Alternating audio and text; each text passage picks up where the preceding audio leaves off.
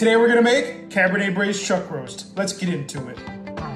Before we get into making this beautiful chuck roast, we need to tenderize our meat and season with salt and pepper on both sides. In a large Dutch oven on medium heat, add some olive oil and sear your chuck roast on both sides. Remove from the pot and then add 1 large onion diced. Season with salt and pepper, caramelize the onions, then add about 4 to 5 garlic cloves minced. Next add 3 ribs of celery, 3 carrots that have been sliced, and 2 tablespoons of tomato paste. Stir that in and make sure to taste your wine before adding it to the pot. Next we're going to add a third of bottle of the Cabernet, 2 bay leaves, and a sprig of thyme and rosemary. Add the chuck roast back to the pot and just barely cover with beef stock, usually around 4 cups or so. Season with a little more salt and pepper, then set the oven to 325 degrees and braise for around 2.5 to 3 hours. I recommend straining the au jus and thicken with a little cornstarch to get a nice gravy. Serve it up with some buttery mashed potatoes, a nice portion of our chuck roast, drizzle some red wine au jus on top, garnish with some parsley, and enjoy.